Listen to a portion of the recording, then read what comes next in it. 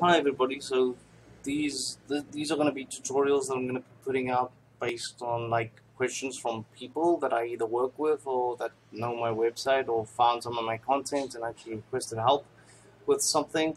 I decided to make these videos so that everybody has access to the content because I do them anyway for that specific client or person that I'm helping. So the suggestion to start making the videos was from a friend, Xanthi. She makes videos related to Elementor page builder, if you know what that is. This topic came from her because she wanted a way to sort of explain specific things about how hosting works to specific people. So I decided to give her the answer in a video because it's a bit more complex than some would think. So I opened up a few hosts that I have as my sort of reference point. It doesn't matter which host I'm talking about, but in general terms, sorry about the pop-ups. In general terms, it's I want to explain what shared hosting is, what dedicated hosting is, and what a VPS is, and also what the difference is between managed and unmanaged WordPress hosting. So let's start with the concept of shared and dedicated hosting. So shared hosting basically means you can have one or more websites on the same server, and the resources of the server, meaning the CPU, the RAM, and the hard drive, is being used by more than one person slash website, if that makes sense. And then we have the dedicated servers, which all the resources are used by you, whether it's for one site or for multiple sites, because you paid for that dedicated resource and you're the one using it. That's it. So for example, let's go to SiteGround. Let's just select one of the hosting plans. I'm going to explain some things from the SiteGround dashboard, but they apply across, and I'll show you exactly what I mean. So let's say I take the starter plan. It says that I'm allowed to have one WordPress website. My web space is 10 gigabytes. If you want to know how much space 10 gigabytes is, I'll make another video about that. But for now, let's just assume you know what it means when I say you have space for 10 gigs. These are the average number of visitors you can monthly handle. That I think is sort of a soft average because I may or may not have had more visitors than that in a month. So unmetered traffic means that it's not going to decide how many people have come to my website this month and then cut me off if I have reached a specific limit. Now, free SSL means this green little padlock that's on top here. You don't need to pay the very expensive ones. If you are just a brochure website or even a WooCommerce website, that doesn't necessarily mean you have to pay the very expensive one. SiteGround does have daily backups on all its plans and it keeps it for 30 days. Now, a content delivery network, I'll make another video on how that works, but basically what it does is it copies your site into servers from different countries, regardless of your server which you've actually bought, using Cloudflare, for example. So let's say my server is in the UK. It makes copies on servers in Asia, in Europe, and in specific countries, to be honest. And then based on where your visitor is coming from, it will serve the site from the closest server, even if the closest server is not your server, which may or may not be in the UK or somewhere else. If yours is the closest, then obviously it will serve it from the closest. Now, to be clear, SiteGround does say that they provide free email, which they do, as long as you know that email counts towards the 10 gigabytes. So if one of your clients or users, has an inbox that is like 5 gigabytes large, that means that you only have 5 gigabytes left for a website. Now, as you can see, it does say that WordPress is managed on all of the plans in SiteGround, and to be honest, I think on most hosts everything is managed. Even if I go to the dedicated server side for SiteGround, which would probably be cloud hosting, these are like, it just changes the number of CPUs you can use, the memory you could use, the hard drive that you have. Like on the largest plan, I think you go up to 60 maybe gigabytes of SSD storage. On these, you can go up to like 80 and stuff. So having this plan would be sort of equivalent to having the middle plan for SiteGround, but obviously you have more resources like CPUs and RAM to be able to use. Now, um, on this dedicated server, again, it's managed, which means that I'll explain what managed is and what unmanaged is. So, for example, if you go to something else like DigitalOcean, you will see that this is unmanaged. So what you do is you buy a server, you decide what you want, and of course, depending on how you move this, the price will increase or whatever.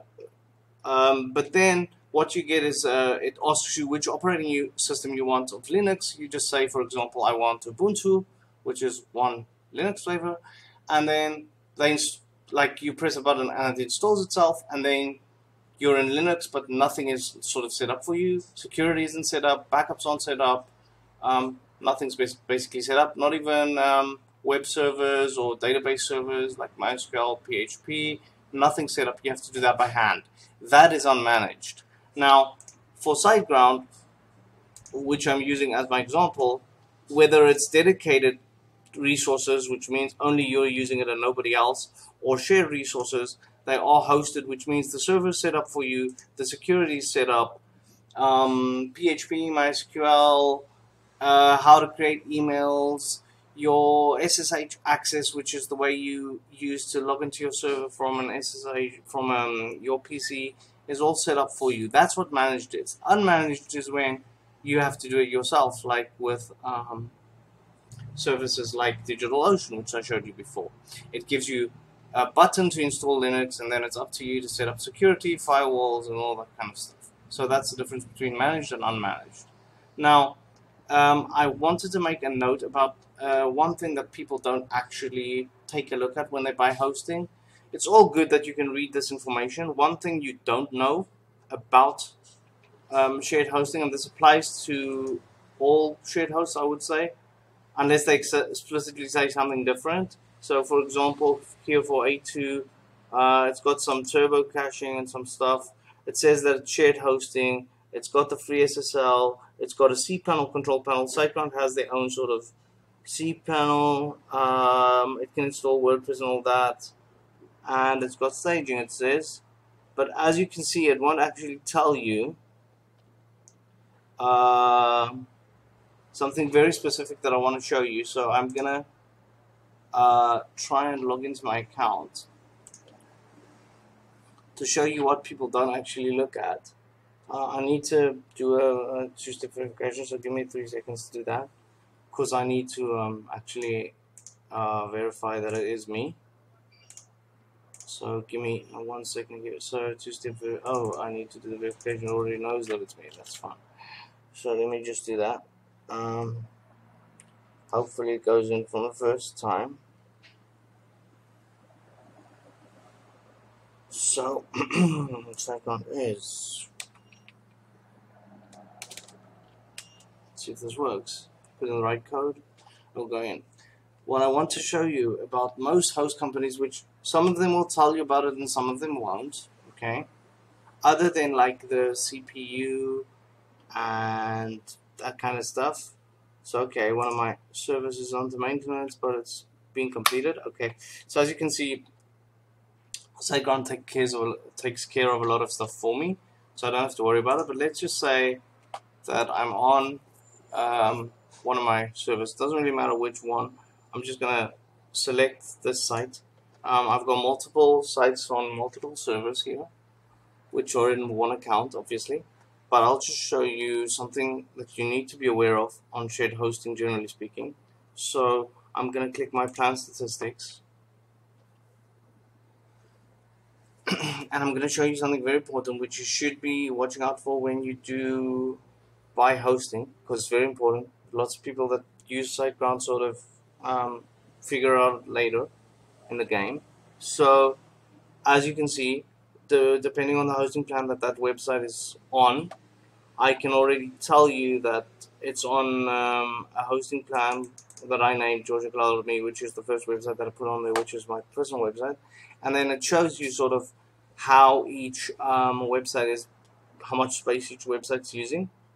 As you can see, one of my websites is using like 10 gigs, and the reason for that is the website isn't that large, but the guy has a 7 gig inbox. So, for example, I don't really remember how big it is. So his emails are basically eating up my space. But as you can see, I have 4 gigs left. But the important thing that I wanted to show you guys is something called iNodes. Now, iNodes are basically the number of files you can store on a file system. Now, for the specific plan that I'm on right now, SiteGround has a limit on iNodes, and not only SiteGround does that, most companies do that whether they tell you that or not.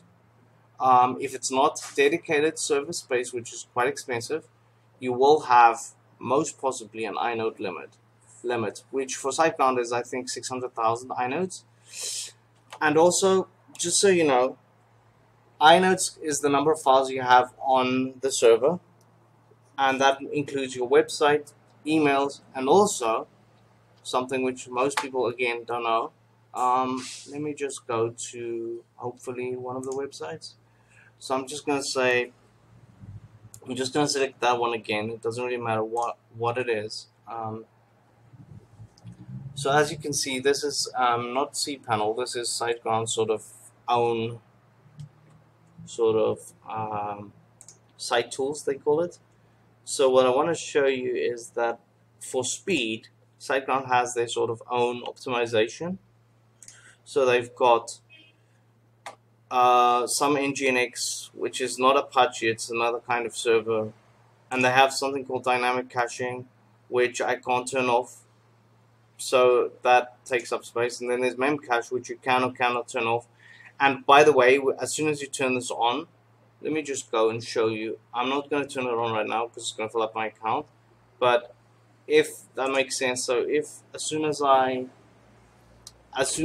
turn any kind of caching on, that also adds up to your inode. So for example, if I go to File Manager, I can show you something hopefully.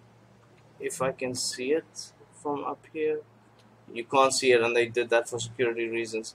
But although you can't see it, before, when SiteGround didn't have this kind of their kind of interface, you could actually see the folder that contained the cache that has been or was being created by these sort of directives for caching, and that also takes up inodes. So don't be confused when, although your site's like 500 megabytes, it looks like your site is taking up like 2 gigabytes. That's because your host is probably doing caching, and that caching is taking up inodes, which again, it's inodes because it's the number of files you have on your server, like in your account. So this is the CDN that I talked about. I don't have it connected, I think, for this website, but if I wanted to, I could, and that would distribute the website. It's just that it's fast enough as is, so I don't really need to do it. But the ideal thing is that you should do it. Cloudflare is a good thing to sort of add. It doesn't take long if your host has it integrated. If not, you need to go through a process. I will, in future tutorials, sort of show you guys how to do either that by doing it from an integrated host or by doing it by hand. I'll make a tutorial on how you need to do that, either way. But what I wanted to say is that most companies don't tell you about the inode limitation. The only way you don't have inode limitations is when the server is dedicated. And that is about it for this tutorial. I will make sure to show you guys more basic stuff, but because this question came in, I wanted to demystify what managed hosting is, what shared hosting is, and what unmanaged hosting is, and what dedicated hosting is. So shared hosting is when you can have more than one website on a server, and I'm not talking about only yours. So on my shared hosting, there might be other sites that also use the same server that aren't mine. That's shared hosting. Then you have dedicated hosting, where it's only your sites and all the resources, including CPU, RAM, everything basically is yours to use. And then the difference between managed and unmanaged hosting is that on managed hosting, which is uh, even on most shared hosting, it's always managed, means that the server is set up for you in specific ways. Sometimes you can change things and sometimes you can't, because the company doesn't allow you to change specific parameters of the server.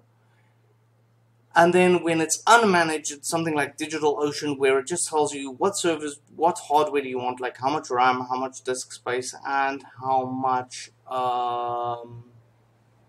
CPU you need.